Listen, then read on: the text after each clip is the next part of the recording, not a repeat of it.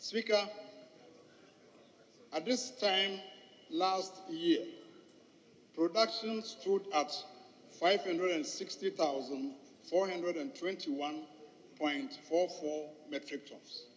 Speaker, as we speak this year, production is around 356,235.75 metric tons, a drop of 57%.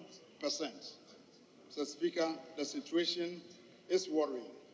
My fear is that this year, if we are not careful, we may not be able to produce even 500,000 metric tons.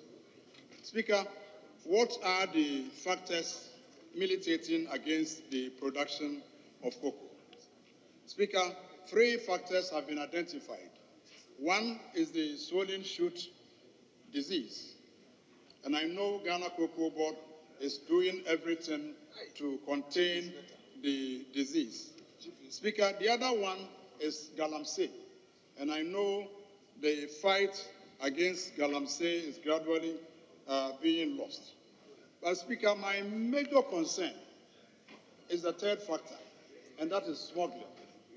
Speaker, Ghana Cocoa Board spends huge amount of money to import expensive chemicals, fertilizers, fungicides, insecticides, flower-inducing chemicals, and what have you, Mr. Speaker. And they employ labor to apply these chemicals.